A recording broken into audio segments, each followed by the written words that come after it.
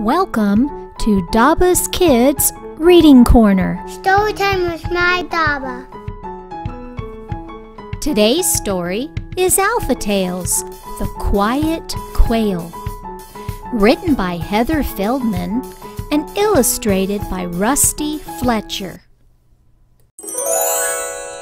Quincy is a quiet quail. He likes to do quiet things. Quincy likes to snuggle with his favorite quilt and listen to the quiet pitter-pat of the rain. Quincy likes to sit quietly and read. Quincy likes to take quiet walks. Sometimes, on his quiet walks, Quincy meets his friend Dottie the Duck. Dottie is not very quiet. In fact, Dottie is quite loud. Quack, quack, quack. Hi, Quincy. Quack, quack, shouts Dottie. Hello, Dottie, whispers the quiet quail. Quincy and Dottie sit in the park. Quack, quack, quack, quack, quack, shouts Dottie. What a beautiful day! Quack, quack. Dottie quacks and quacks till Quincy's head hurts. Dottie, please quit quacking, says Quincy. But Dottie is quacking so loudly she does not hear the quiet quail. Quincy decides to go for a swim to drown out Dottie's quacking. He spreads his quilt on the grass and jumps in the pond. Suddenly, Queenie the dog trots by.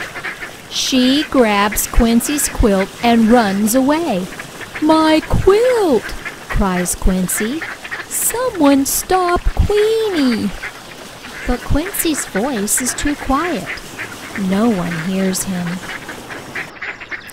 Queenie runs past Dottie. That's Quincy's quilt, quacks Dottie. Catch Queenie quick! The other animals hear Dottie's loud quacking and they chase Queenie. Queenie is quick, but the other animals are quicker. They snatch Quincy's quilt from Queenie's teeth. They give the quilt back to Quincy. Quincy thanks all the animals for rescuing his quilt, especially Dottie. "Your loud quacking saved the day," Quincy tells Dottie, and for once, the quiet quail is happy to have such a noisy friend.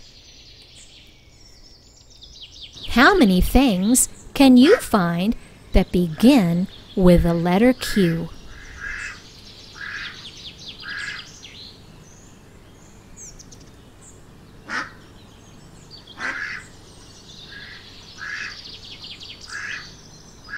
Let's hear it for Q. Q is for quail and a quilt for your bed. Q is for queen with a crown on her head. Q is for quack and a quarter to spend. Q is for a quarrel you have with a friend. Hooray for Q, big and small, the quaintest, quirkiest letter of all.